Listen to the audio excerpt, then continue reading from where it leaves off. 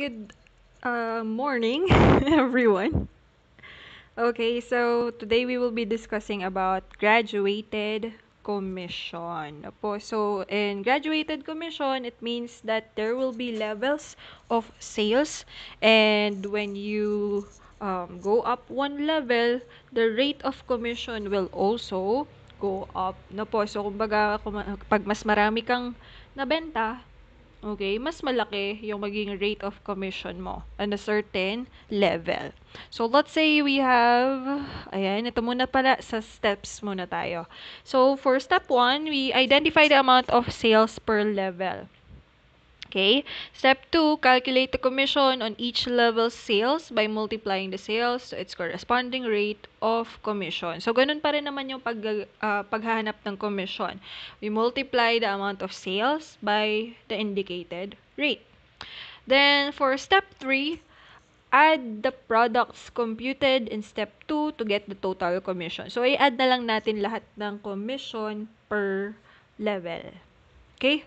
So let us start with the first example.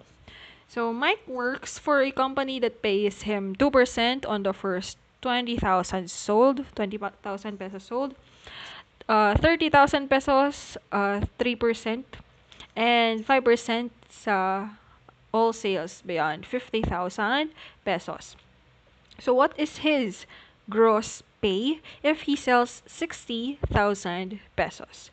Okay, so this graduated commission will be easier if we put it in a table. So ayun, meron tayong table sa baba. Okay, so I will also put a table here. Medyo ano nga lang siya, rough po na sketch lang. Okay, I cannot write directly on the slide kasi. So, ang ating first na level, ayan, level 1, level 2, then level 3, then pagkatapos ng level 3 natin, we will just add to get the total commission.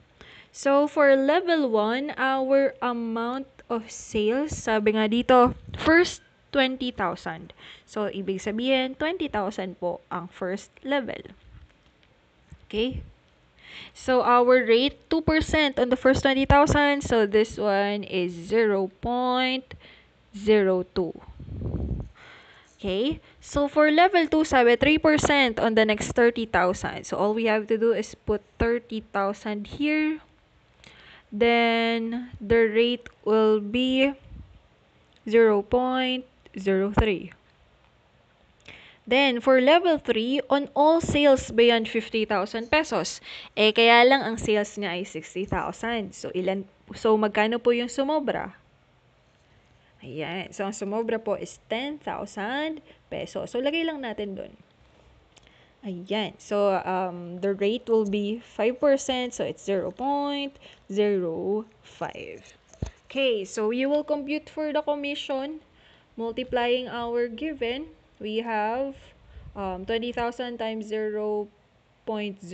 So, it's 4. Cancel dalawang 0. So, it's 400.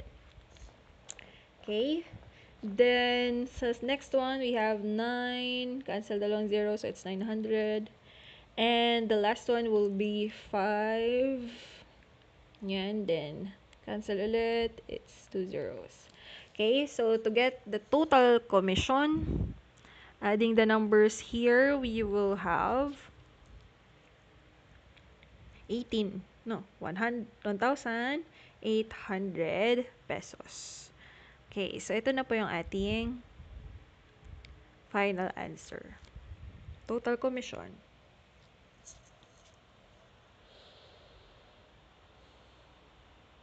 Okay, so let us proceed with the next example. So, Anna has a monthly commission plan under which she receives 2% on the first 40,000 pesos. So, lagay ulit tayo, level 1, level 2, level 3. Then, add lang natin lahat ng magiging commission to get the total commission. So, sa level 1 natin, ayusin natin dito, amount sold and the rate. Okay, so level 1, 40,000 pesos daw po. Then 2% on the first 40,000, so 0.02. Level 2 is 40,000 to 80,000. So there's a bracket. So para makuha mo yung sales from 40 to 80, subtract the 2. Syempre higher minus lower tayo. So that one is 40,000 pesos. Then the rate is 3%, so 0.03. Then the last one, 4% in all sales over 80,000 pesos. Opo, so if we have here 126,000 minus 80,000, so this one is, subtract natin, 126,000 minus 80,000. So, it's 46,000. Ayan. 0.04. Okay, so we will multiply each. No, multiply lang. So, we will have here 8 and 800. Ayan, 800. Then, on the next one, we have 1,200. 1,200. Then, for the last one, we have 46 and 4. So, we have carry 2, 16, 17, 18. Wow. Huh. Okay, so 184 dito. So, it's 46,000. Ayan. 1,840. Ayan.